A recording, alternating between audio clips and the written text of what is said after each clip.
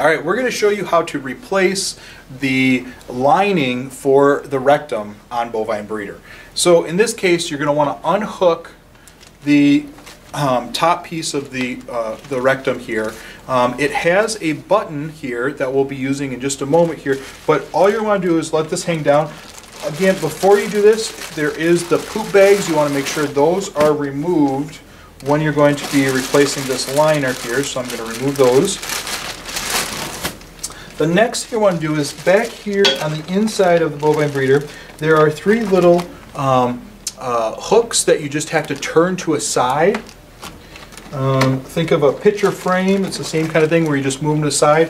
When you do that, the rectal tract then is removed.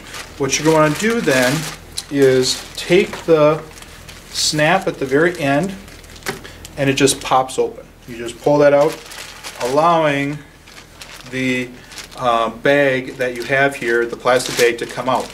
This is in case there's a rip or something, you can then remove it. Now, what you want to do is get a new bag, and with this new bag then is put your hand inside of that bag, all the way in, spread your hand out here, put it in, and then you should have one finger on one side of the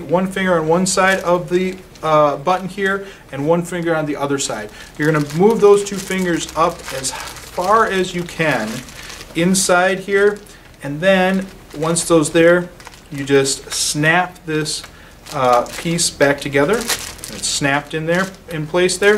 That then is going to hold that bag inside there. So that's snapped in there. I can pull my hand out. Now, the other end here then I am all going to just stretch that bag out, stretch it around the end here. Once it's stretched out around the end, I can then take that bag and put it right back in place here, and then with those hooks, put the hooks right back over it. Like I said, just kind of like a picture frame, you put the hooks and put them in place. And then with this, you hook it back up, and you've just replaced your liner in case there's a hole or tear in there.